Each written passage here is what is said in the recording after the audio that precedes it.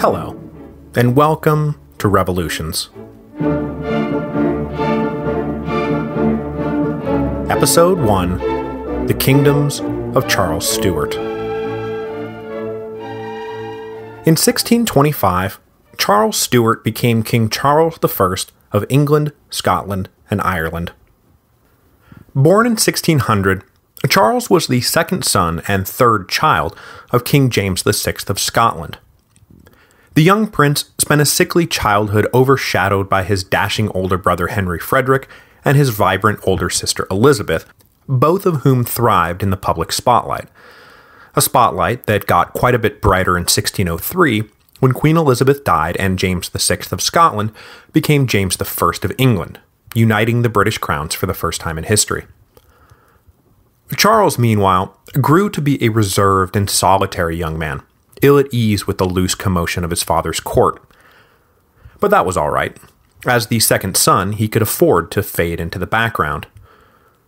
But then in late 1612, 18-year-old Prince Henry died, and all of a sudden Charles became heir to the throne.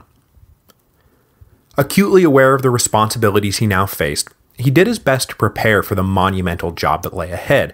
He read, he studied, he thought deeply, but he lacked the air of authority that came so naturally to his father and elder siblings. When James died in March 1625, 24-year-old Charles, ready or not, became the ruler of three kingdoms. England was the largest and wealthiest of these kingdoms. Her 5 million souls dwarfed the million or so living in Scotland and 2 million living in Ireland. The English population was primarily rural and coastal, and they spent their days farming, shepherding, fishing, and mining. The economy was mostly insular, with the primary export being undyed wool, and that export mostly headed straight to Dutch merchants on the other side of the Channel. There were small regional cities scattered across England, Norwich in the east, York in the north, and Bristol in the west, but they all held barely 10,000 people. When you talked about the city, you meant the city, London. When Charles ascended to the throne, London held somewhere north of 300,000 people. It was the political capital, the conduit for all trade, and the cultural heart of England. Up to the north, Scotland, the ancestral home of the Stuarts, was divided by the classic line between the Highland North and the Lowland South, which served not only as the major geographic divide, but also the major cultural, linguistic, political, and religious divide. In rough terms, the lowlanders were more Anglo-centric, settled, and critically in terms of what's about to happen, pretty radically Protestant. The Highlanders, meanwhile, were fiercely independent, spoke Gaelic, and remained Catholic. The largest city in Scotland was the capital, Edinburgh, which in the mid-1600s was about the same size as York, Norwich, and Bristol. Scotland had long been dominated by her neighbor to the south, but it is important to note that at this point, even with King James VI of Scotland becoming King James I of England, we are still dealing with two separate countries, not a single unified polity. Ireland, meanwhile, was not an equal monarchy to England the way that Scotland was. It was instead a dependency claimed by England since the 1540s. By the time of Charles's ascension, Ireland was composed of three main groups: the Old Irish, Celtic, Gaelic, and Catholic; the Old English, descendants of Anglo-Norman settlers who had come over during the Middle Ages and who formed the ruling aristocracy, and for the most part remained Catholic after the Reformation; and then finally there was the New English, settlers who had come over on plantation schemes in the last century. They were uniformly Protestant and represented a threat both to the Old English and the Old Irish. The English, especially the New English, took the Old Irish as some weird race of subhumans, and the goal of royal administrators was to civilize them, that is, turn them into Protestants, without it costing the exchequer too much money, because the English exchequer, as we're about to see, is kind of a mess. One of the first things Charles did after ascending to the throne was to call a parliament. Not only was he just getting started with his own reign, but war with Catholic Spain was brewing, and that meant that the new king needed to get his financial house in order. and calling a parliament was the only way to get his financial house in order.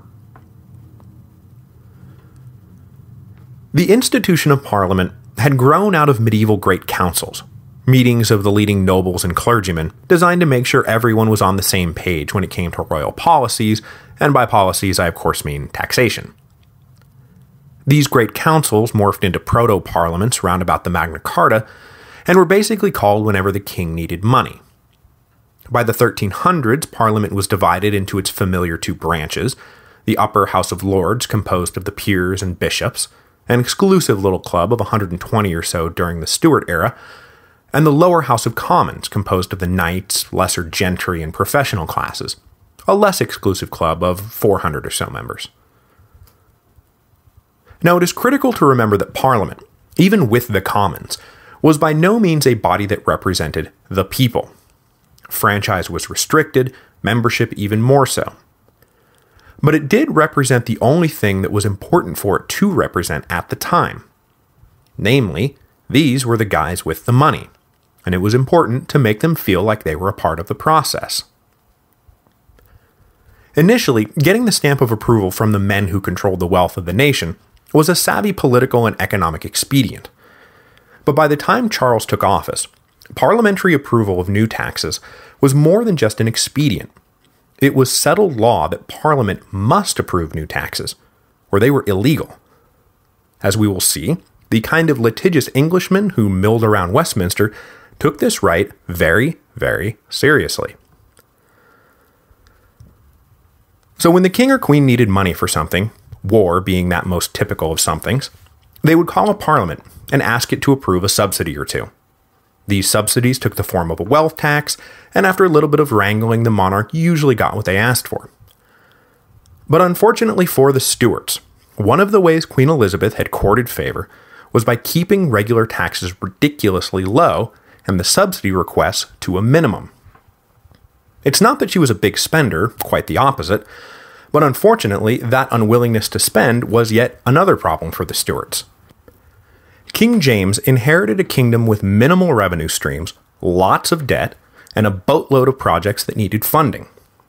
So the early Stuart period is plagued with financial difficulties because everyone had been conditioned by the Tudors to expect tax payments that were hilariously out of date. The nobility, for example, was being assessed at rates a century old that took no account of the 600% inflation over the same period. So when the Stuarts started trying to bring a little sanity to the system, there was this terrible gap between what was politically possible and what was economically necessary. By which I mean that when Parliament thought that it was being generous, its subsidies still weren't even coming close to meeting the financial needs of the state. Now, it was customary that in the first Parliament of a new reign, the king would be voted something called tonnage and poundage for life. Simply put, tonnage and poundage was a collection of import-export duties that the king would use to finance the routine organs of government. Granting it for life meant that no matter what, the king would have an independent financial base from which to run his administration. It was traditional, it was expected, it was a respectful little tip of the cap. The first Parliament of Charles's reign, however, got together in May 1625 and decided to vote him tonnage and poundage for 1 year only. The historical consensus appears to be that this unprecedented stinginess was simply a maneuver to get the young king to agree to some much-needed reforms, but Charles took it as a slap in the face. So it's fair to say that relations between Charles and his parliaments got off on the wrong foot right away. Parliament followed up on this insult to Charles's royal dignity with a second one, when they started openly attacking George Villiers, the first Duke of Buckingham. Okay, stay with me. Buckingham had been rapidly elevated up the peerage after the charismatic young man had caught the eye of King James the decade before. He was created Duke of Buckingham in 1623, right about the time he was jumping ship from the deteriorating old King James to the rising young Prince Charles. The bond between Duke and Prince had been sealed during an impulsive and ill-fated trip to woo the Infanta of Spain in 1623. The reckless wooing of the Catholic princess had failed spectacularly, to the great rejoicing of Protestant England, but it had cemented Buckingham as one of the few men Charles called friend. Handsome and self-assured, Buckingham provided a crutch for Charles to lean on as he made the transition from prince to king. But Buckingham's self-regard was not only infuriating to his rivals, it was usually a delusion. He had managed to convince both himself and the Stuarts that he was a wizard of finance, diplomacy, and war, but everyone else thought that he was a corrupt blunderer who was going to bring the kingdom to ruin. So the Parliament of 1625 started making noise that they intended to impeach Buckingham and get him the hell away from the levers of power. But Charles had very few men he called friend, and none that he trusted more than Buckingham. The tonnage and poundage vote had put him on edge, the attacks on Buckingham pushed him over, and in August 1625 he dissolved Parliament, as was absolutely his legal right. Dissolving Parliament may have been emotionally satisfying, but it did nothing to set the royal finances in order. So in 1626, Charles called for a new Parliament. But this time, he made sure that the most outspoken MPs from the last session were appointed sheriffs of their various counties so that they were ineligible to sit again. But the maneuver had little effect, and the new Parliament picked up right where the last one had left off. They voted the king for subsidies, but kept the bill locked in committee while they renewed their complaints against Buckingham. The Parliament of 1626 then started harping on another point near and dear to everyone's heart: religion. Okay, so let's talk about religion. Martin Luther kicked off the Protestant Reformation about 100 years before Charles became king. The Reformation hit England a few years later when Henry VIII decided that he wanted to divorce his wife and marry his mistress. In 1534, the Church of England, with the king as its supreme head, was formally separated from the Catholic Church.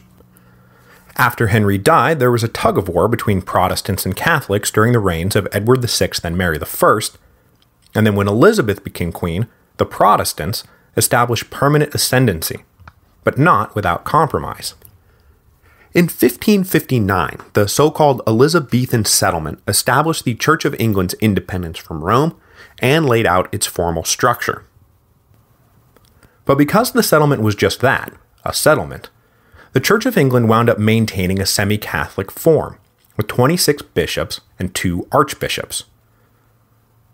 The real key to the settlement, however, was the gap between dogma and discipline. Elizabeth wanted religious peace, and so she was never much interested in pursuing rigid uniformity. Within reason, parishes could decide for themselves what form they wanted their worship to take.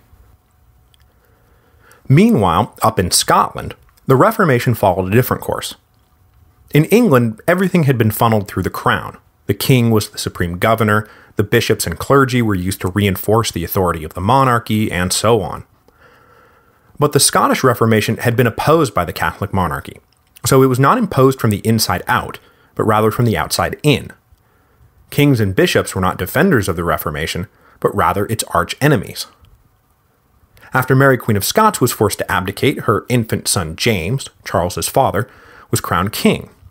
But during his minority reign, the Protestant nobles who had overthrown Mary pursued Reformation to the hilt, establishing what became known as Presbyterianism, which massively decentralized the church's structure, put power in the hands of lay elders, and abolished episcopacy, that is, the bishops. When James emerged from his minority in the 1580s, he moved to reinstate the bishops, a move usually seen as an attempt to align the Scottish Reformed Church with the Church of England in anticipation of Elizabeth's call to be her heir, which finally came on her deathbed in 1603. Okay, yes, you might have to listen to this episode again, but I promise, this is all really important. Back in England, the combination of loose discipline and the example of the Scottish Church allowed for the growth of a godly movement that contemporaries derisively labeled Puritanism. The Puritans, they did not call themselves that, were not united of mind or purpose, but they did hold some general principles in common. They were mostly Calvinists, and believed that the Reformation was thus far a deed half done. They were rigid, austere, convinced that only a select community would find salvation, and believed in a literal reading of the Scriptures. It was a movement that spread to all socioeconomic classes, but its emphasis on private Bible study obviously meant that literacy was generally a prerequisite. The Puritans abhorred the loose morality and corruption of the episcopal hierarchy, with its lazy ministers and corrupt bishops growing fat on forced tithes from their ill-served parishioners. They were never aiming to overthrow the Church of England or set up a rival church. Such would have been unthinkable in the 17th century, when it was taken as axiomatic that a kingdom could only function with one church. They simply wanted to see the Reformation through to its logical conclusion. But the issue facing the Parliament of 1626 was not just a rivalry between Puritans and moderate Anglicans, another word that didn't exist yet. It was between Puritans and Arminians. Okay, so what the hell is an Arminian? Well, they took their name from a Dutch theologian who went by the Latinized name Arminius. Unlike the Puritans who looked at the Reformation and thought, hey, this doesn't go far enough, Arminians looked at the Reformation and thought, well, how do we pull back from this? They were emphatically Protestant, but danced as close to the edge of Roman Catholicism as you could get without falling in. They loved the fancy ceremonies. They rejected Calvin's rigid theories of predestination. There were other differences, but what they added up to was a doctrine that to a Puritan basically rejected everything that they thought distinguished them from the evil Roman Catholics in the first place. Unfortunately for the Puritans, Charles seemed inclined to favor an Arminian outlook, which developed due to his close association with Bishop William Laud. William Laud. He is important. Laud was an angry little man. Literally, he was short and had a raging temper, who seemed to stand for everything the Puritans hated. Shortly before Charles became king, Laud had become Buckingham's personal chaplain, and through Buckingham had caught the future king's ear. It turned out that he and the king saw eye to eye on the kind of ceremonial formalities and strong institutional hierarchies that the Puritans despised as creeping popery. Politically, Laud was a staunch defender of the king's prerogatives, and happily lectured both of Charles's first two parliaments that their sole duty was to vote the king whatever money he asked for and then go home. Laud was deeply unpopular, but he wasn't yet the most despised man in the kingdom. That title was still reserved for Buckingham, whom Parliament once again tried to impeach, this time harping on the embarrassingly inept assault he had just led on the Spanish port of Cadiz, which turned out to be less an assault and more of his men getting drunk and then refusing to fight. So in June 1626, Charles dissolved his second parliament in a row. But by dissolving Parliament, Charles abandoned the forced subsidies that had been buried in committee, and he had still not been granted tonnage and poundage. Buckingham, brilliant diplomatist that he was, somehow then managed to get England into a war with France to go along with its war against Spain, a move that would have been catastrophic had not France and Spain both been too distracted with real problems to worry about the English. But whatever the attitude of France and Spain, England was taking these wars seriously, except, oh yeah, Charles was operating without any money to pay for any of it. So, first, he just started collecting tonnage and poundage without any official parliamentary grant. This ruffled some feathers, but most let it pass since they had been paying tonnage and poundage to their kings and queens forever. But then Charles also started issuing what have become known as forced loans, which are exactly what they sound like. He, or most likely Buckingham, came up with a number they thought some individual peer or county ought to produce to keep the crown solvent, and then they simply demanded it. This, as you can imagine, did more than ruffle a few feathers, and the irritation was compounded by Buckingham taking the money, using it to botch a naval assault in support of French Protestants besieged at La Rochelle, and losing half his men. But even still, given the circumstances, most people complied and paid what the crown said they owed. But a few resisted, citing any number of precedents in common law that what the king was doing was illegal. Charles responded by locking up those who refused to pay. The issue of forced loans came to a head the next year, when 5 knights imprisoned for their refusal to pay sued for a writ of habeas corpus. The subsequent case, creatively dubbed the 5 Knights case, wound up hinging not on the right of the king to issue forced loans, but on his right to imprison by his own special command. The judges found that Charles did indeed have wide discretion to imprison, but it was a Pyrrhic victory for the king. He got his extra parliamentary revenue, and he could lock up people as he saw fit, but his subjects were rapidly losing faith in him as a king they could trust. By 1628, it was clear that Parliament and the king were going to have to come to some sort of understanding. So Charles agreed to call another session and keep it sitting until it could complete its business, as long as they refrained from attacking Buckingham. The disgruntled MPs who assembled for Charles's third Parliament did indeed refrain from attacking Buckingham, but they let fly on everything else that had been bugging them. Forced loans, forced billeting, arbitrary imprisonment, the Five Knights in particular, martial law in general. A back and forth with Charles over his conduct resulted in Parliament passing the famous Petition of Right. In form, the Petition of Right was a declaration not of new rights Parliament was inventing, but of rights Englishmen already enjoyed. Specifically, that non-parliamentary taxation was illegal, due process of law must always be observed, habeas corpus must always be granted, and soldiers could not be billeted without consent. Charles accepted the Petition of Right, with the proviso that he would observe it within the bounds of settled law. Settled law that, among other things, established that there were royal loopholes for everything. Parliament sighed and voted the king 5 subsidies. For the first time since Charles had become king, a session of Parliament was seen through to its conclusion. Charles was evidently satisfied enough by their conduct that he invited them back for a second session after the new year. In the meantime, however, one of the major sources of tension between king and Parliament was removed from the picture. In August 1628, the Duke of Buckingham was stabbed to death by a disgruntled officer, angry at being passed over for promotion. This, you would think, would mark the dawning of a new era of political peace. The king had a parliamentary-approved revenue stream, the Petition of Right had been accepted, the hated Buckingham was dead, but it was not to be. The next session of Parliament wound up being the last Charles would call for 11 years. The last you would have ever called if he had had his way, but, well, you probably shouldn't have tried to impose the Book of Common Prayer on the Scots then, huh?